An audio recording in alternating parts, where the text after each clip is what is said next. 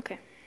Aorta abdominalis, so splits into, has the iliaca communis, with the iliaca externa and iliaca interna. Iliaca externa has the arteria circumflexa ilium profunda, with the cranialis and caudalis.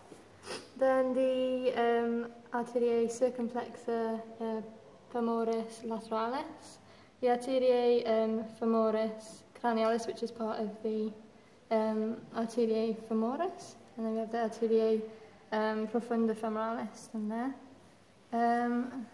With the arteria femoris, the arteria saphenna, and the arteria popliteae is down there. Arteria genus descendens here, arteria femoris caudalis there, and then on the profunda femoralis we have the truncus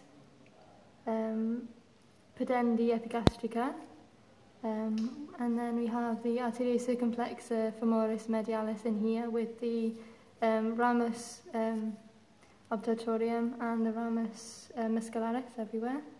And then this one, I think, is the pedendi externa, which goes to the truncus somewhere. And then from the arteria iliaca interna, we have the arteria umbilicalis, umbilicus. The arteria, I remember that one.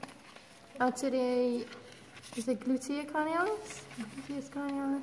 No, iliolimbalis. That's the iliolimbalis. That's the glutea cranialis. And then further down we have the glutea caudalis and the pedendi interna. That's all I know.